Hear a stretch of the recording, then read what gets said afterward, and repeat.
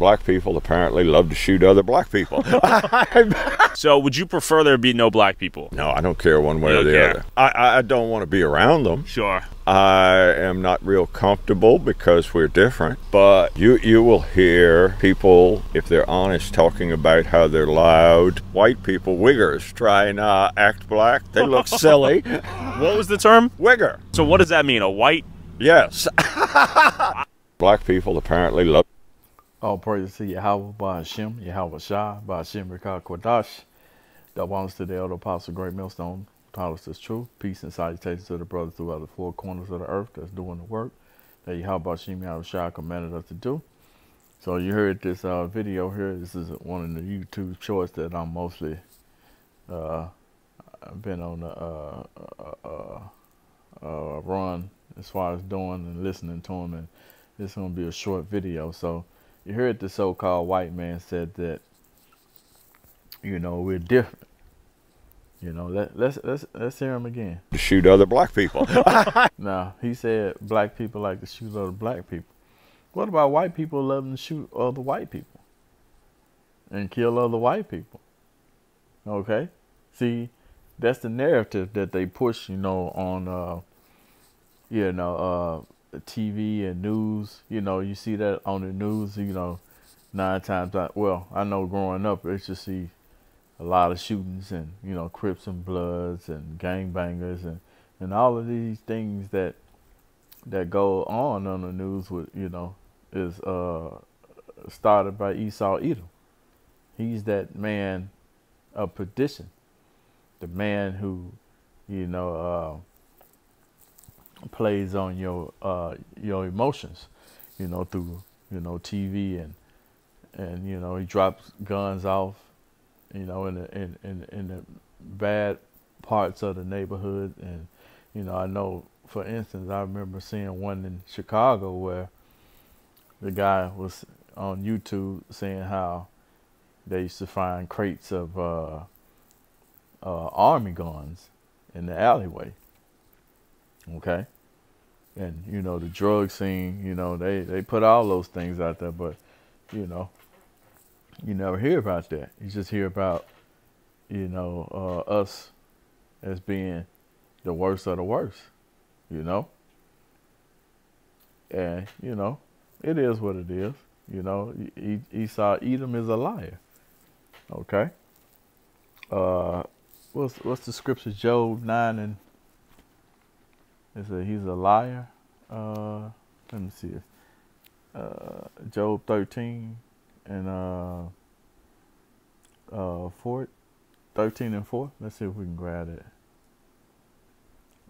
Let's go blue letter. Let's go.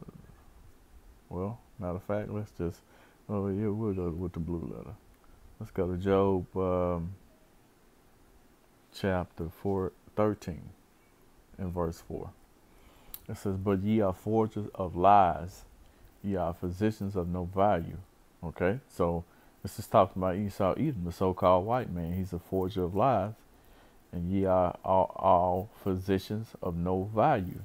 Okay, and that's going into his, you know, his pharmaceuticals.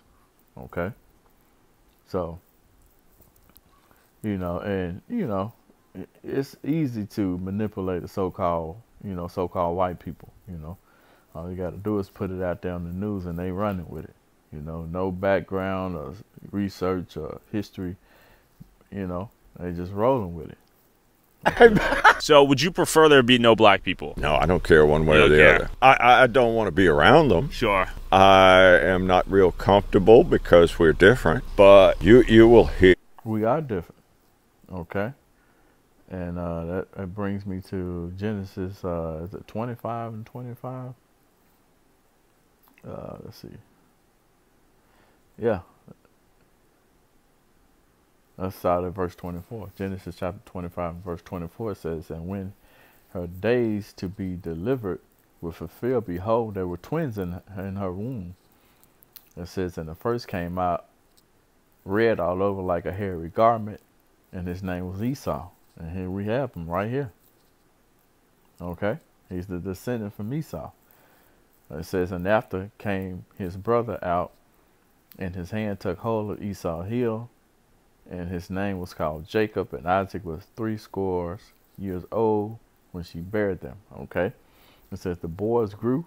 Esau was a cunning hunter, a man of the field, and Jacob was a plain man dwelling in tents. See, Jacob is the so-called Black, Hispanic, and Native American dwelling in tents. Let's see where it'll give us anything that says in tents.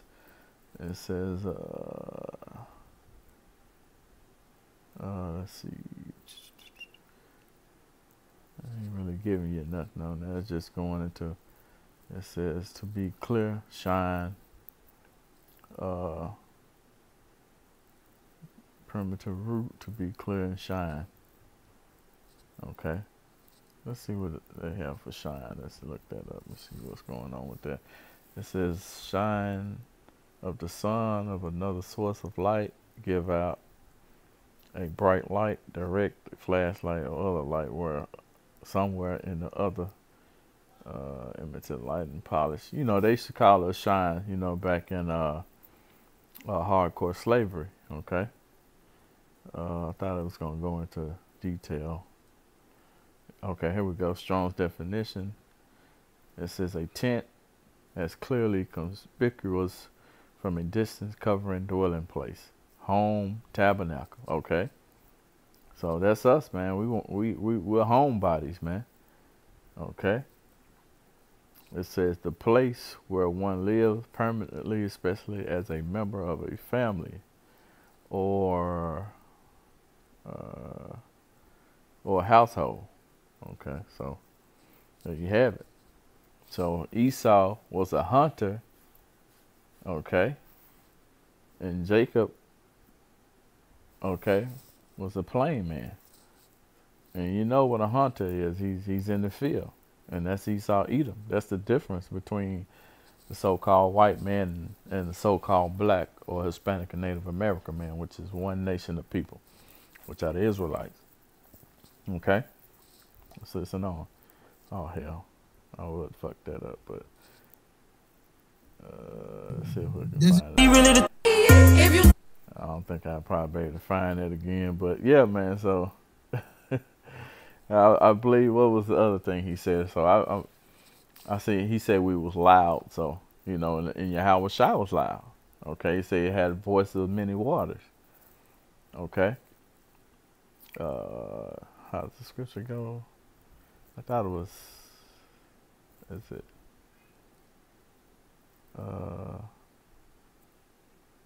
Revelation 1 and, I thought it was 1 and, there we go. It says, I was in the spirit on the Lord's day, and I heard behind me a great voice of a trumpet. And that's Yahweh Shai. Yahweh Shai says, saying, I am Alpha and Omega, the first and the last, and what thou seest, write in a book, and send it unto the 7 churches which are in Asia, unto Ephesus, and unto Samaria, and to Pergamos, and to Tyre, and to Sardis, and to Philadelphia, and to Laodicea. Okay, so the point is, the Most High had, or the Most High's Son, and the Most High, you know, has a loud voice. And here's another one, Revelation 15 and 1 and 15. It says, and his feet were like unto fine brass, as if they burned in a furnace, and his voice as a sound of many waters. Okay, so, you know, that's all I wanted to touch on, you know, because we the Lord's people, you know, we're loud, you know,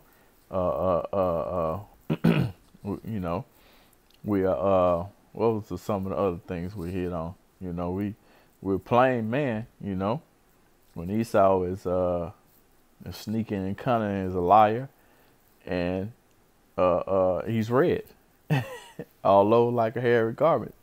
Okay, so that was just something, you know, quick to jump on. You know, like the guy said, we different, man. We're a different set of people. So with that being said, shalom to the whole folk. Till next time.